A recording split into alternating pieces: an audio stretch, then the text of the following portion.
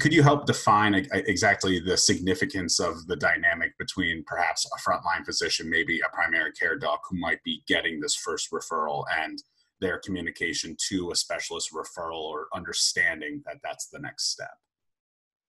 Well, I think we know that in individuals who have certain forms of pulmonary fibrosis, a delay in the diagnosis is critically important.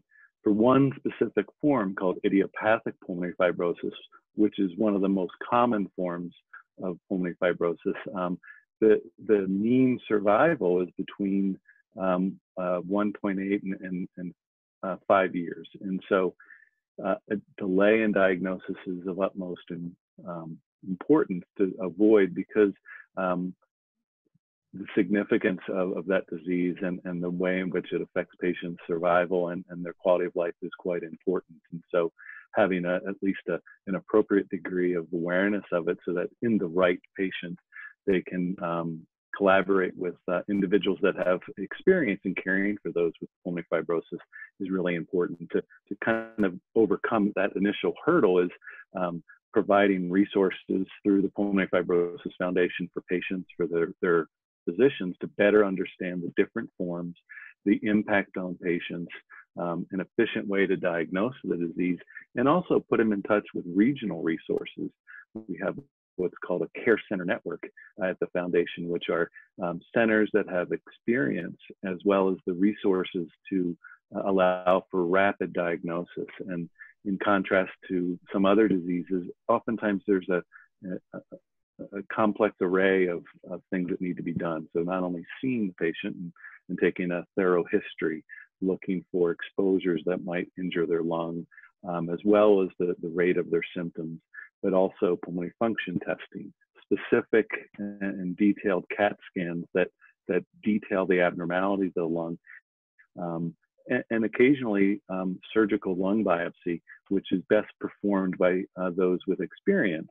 And so not every patient needs all those resources, but in the appropriate patient, sometimes we need all those techniques to make a rapid evaluation and a rapid diagnosis, with the goal of then implementing appropriate treatments, which can be avoidance of irritants in the lung, or perhaps supportive care with pulmonary rehab, supplemental oxygen, those who might need it. We have specific therapies for those with idiopathic pulmonary fibrosis and progressive forms of other pulmonary fibrosis.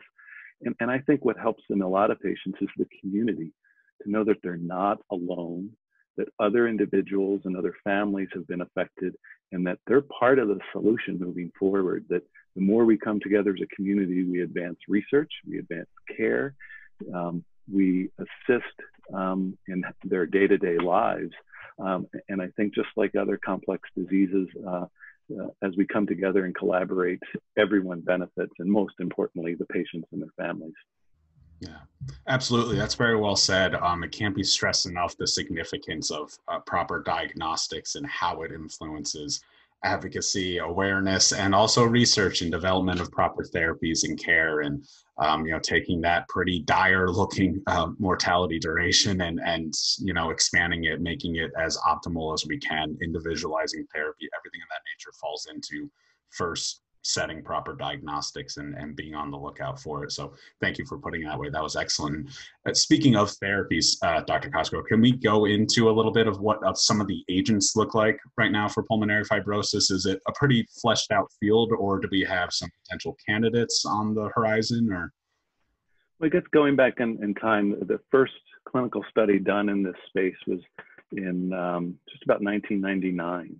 So that tells you it's still relatively early. What I would say is a multi-center randomized clinical study. And so we're early in the phase, yet we've known about the disease for, if not 100, 200 years. But we have, for one specific disease, there are 2 approved forms of therapy. They're in a group called antifibrotics, and they have been demonstrated to decrease the rate of progression of disease.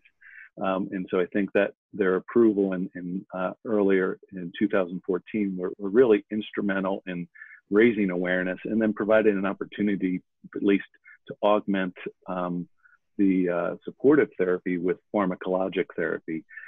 And that's led to the development of additional clinical trials and additional agents, or at least the identification of additional agents that might be of benefit to patients. And the two that are approved for IPF, one is called nintedanib, and the other drug is pirfenidone.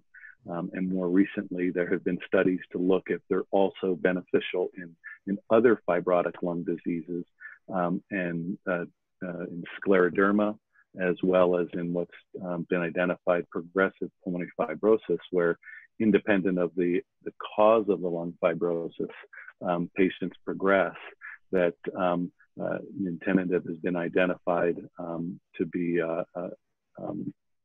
efficacious in the treatment and delay of progression in those diseases. And additional studies looking at pirfenidone continue to explore that possibility. And I would argue that of the trials that are ongoing right now, there are additional agents and to look at these different forms of pulmonary fibrosis to see if the other pathways are important. And I think that that's a really optimistic perspective on my standpoint, that the additional therapies work differently. Even the two approved medications, their mechanisms of actions are different, and the assets that are coming to bear over the past few years, they have different mechanisms of action. So what it's really telling me is that the way in which we can impact and treat patients, there are likely not just a therapy or two, there are multiple different therapies that might be of benefit if we can appropriately evaluate them, make sure they're safe. And so that means that perhaps different patients might benefit or have different side effects from different drugs, and we'll have different options for patients. And the ultimate goal moving forward is to have what's called precision medicine, where we have the best treatment for the individual patient with the least amount of side effects. And we're working with collaborators at Cornell and University of Virginia and National Institutes of Health, with partnership with Three Lakes Foundation, to really drive that initiative and support it. And we do that with our the gifts from our patients who participated in the patient registry. So they donated their data, their blood samples, so that we can understand the genetics and the different genomics, or what genes are turned on or turned off, and which proteins are present, so that we can hopefully identify treatments and treat them the best way possible. So it's really a constant flux of interacting with patients. They drive the research, and then we can go back and hopefully take better care of them. So the research space is really exciting over the past 5 years, and I would say it's getting even more exciting over the next several years, because now we have tools to better understand these complex diseases, and I think we can guide the clinical trials moving forward. And I would say that the participation of patients in our community is just so wonderful, and they're so highly motivated. I think the limitation now is identifying them and giving them the opportunity to participate, because it appears the vast majority want to help out in some way. So at the foundation, we take that as a responsibility, that we really want to help them if they're willing to participate, and that's part of the awareness.